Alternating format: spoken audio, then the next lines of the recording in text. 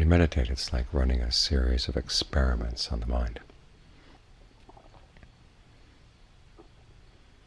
trying to see what happens when you focus it on one thing for long periods of time.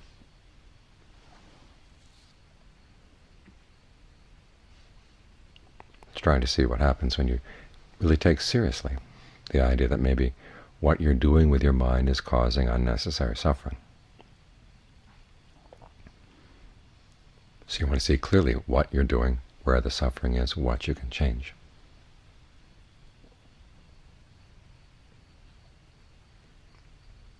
And so it's important that you try to get accurate results from the experiment.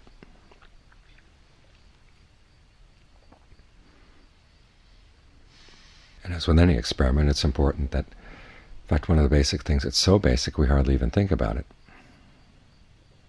You don't want the scientists to be starving.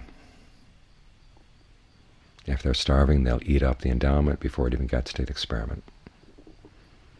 Or they'll fudge the results to get quick results so they can print them and get a name for themselves. Or if they're really starving,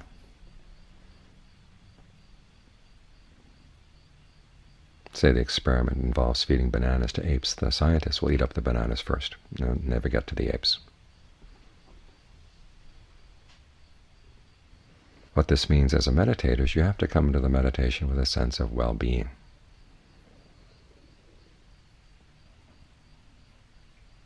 This is why the path doesn't begin with meditation. It begins with generosity. It begins with virtue.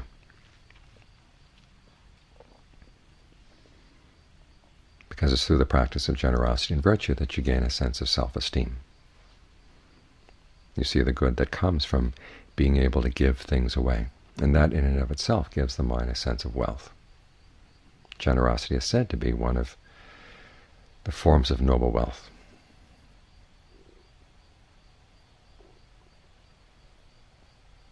It gives the mind a sense of contentment. You're not constantly gobbling up your profits. You take something and take part of it and share the rest. And that gives a different kind of wealth inside. The same with virtue.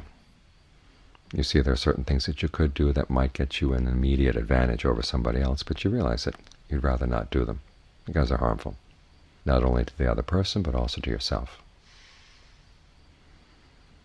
And as you learn how to say no to yourself more and more consistently in situations like that, you begin to trust yourself. And as your precepts, as your virtues get tested in more and more difficult situations, you get a greater and greater sense of their worth. If someone were to offer you $1,000 to lie, you realize you have a precept that's worth more than $1,000. They offer $1 million, and you still can say no. Okay, you've got a precept that's worth more than $1 million.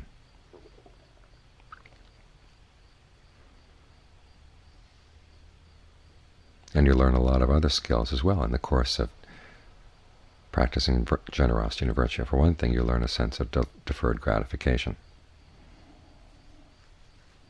realizing that there are solid pleasures to be gained from putting aside or foregoing quick and easy pleasures that end quickly and easily as well.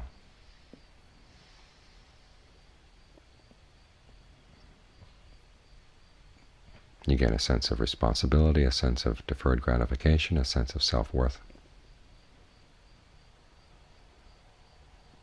a sense that you can trust yourself. This translates into a sense of inner wealth, inner well-being.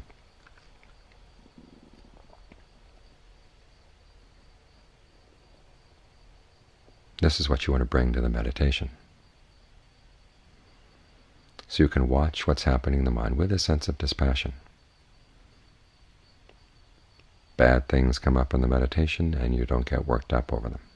Good things come up and you don't grab at them. You can watch them instead of saying, wow, this must be something really great, and you grab it and it's gone.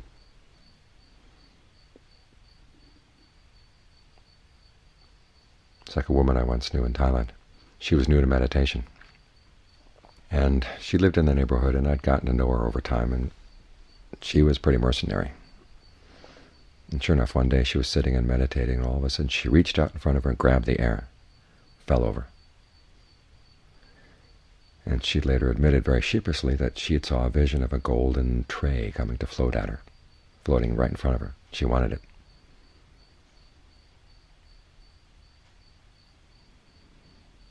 This is what happens when you meditate with a sense of hunger. You grab at everything that comes by, and you end up finding it just slips through your fingers. You destroy whatever it was.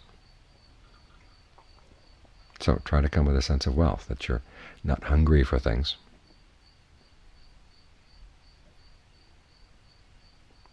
So when something good comes up, you can just watch it for a while and say, okay, what is this?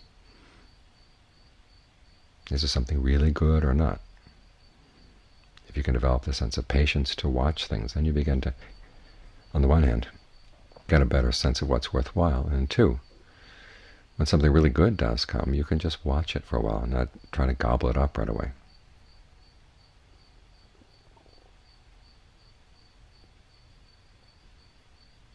And even when you can maintain a particular state, you don't want to start jumping to conclusions about it.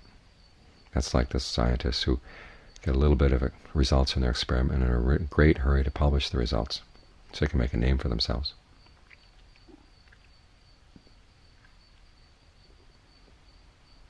Something comes up in the meditation, you're not too quick to interpret it. Just watch it for a while, see what happens.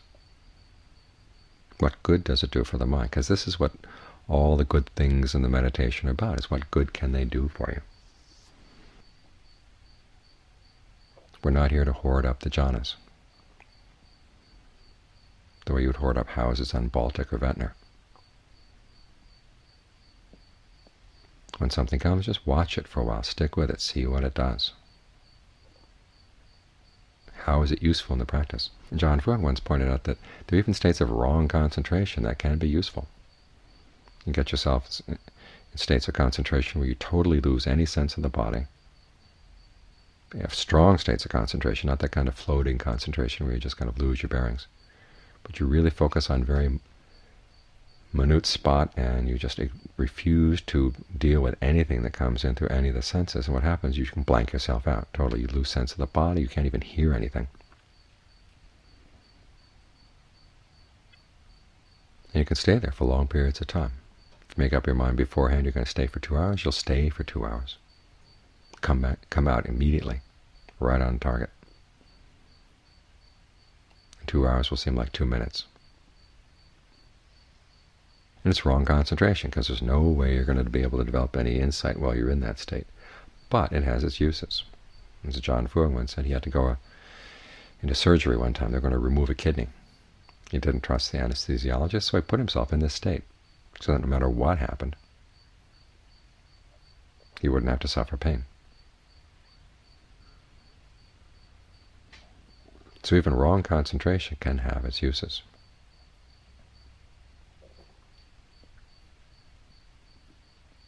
All the more so with right concentration. But even right concentration, as I said, it's not something that you focus on as an end in and of itself. It's part of a path. And the path is worthwhile because it takes you to where you want to go. So whatever it is that comes up in the mind, just put a post-it note on it, saying this seems to be X. And then watch it for a while to see what X does.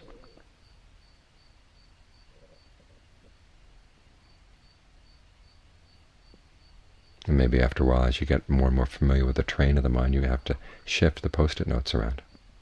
But you haven't lost anything,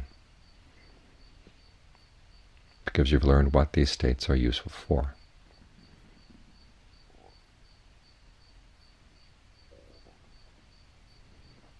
This is why you want to come to the meditation with a sense of well-being. Try to keep the mind on an even keel, so that no matter what happens, good or bad, the mind doesn't have to go up with the good things or down with the bad. It can watch. Say, okay, this is good. Where did it come from? If it's good, where is it going to go? If the mind is scattered, ask yourself, where did this come from? Try to trace it out. Try to understand what's happening in terms of cause and effect. And that requires that the mood not totally take possession of your mind. Try to keep a sense of the observer that's watching the mood come and go.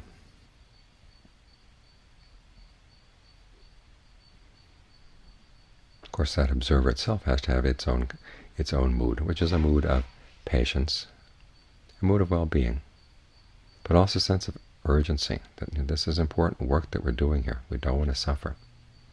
So it's important that you strike the right balance there.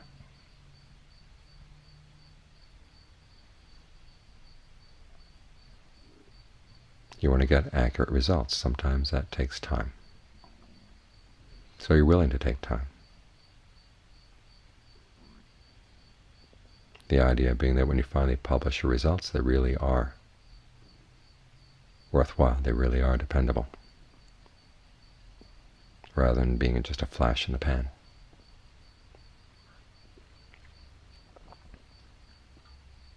So try to bring a sense of contentment, a sense of well-being to the meditation.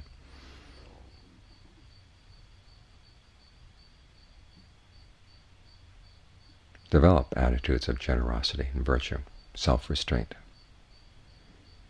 Practice them in your daily life. And try to get a keen sense for the rewards that come, the sense of well-being,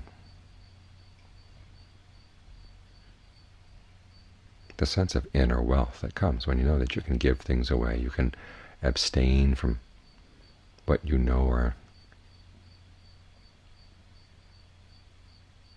harmful actions. No matter how much you'd like to do them, you just don't do them. And you build that sense of inner worth and inner wealth. That puts you in a position where as you watch your mind in the course of the meditation, you're really going to see what's happening. You're not going to eat up the endowment. You're not going to eat the bananas all up before they can get to the chimps.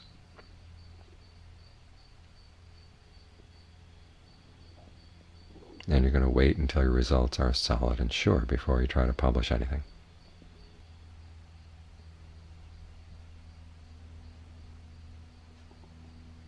That's when the experiment really will be a gift of knowledge, both to yourself and everybody else.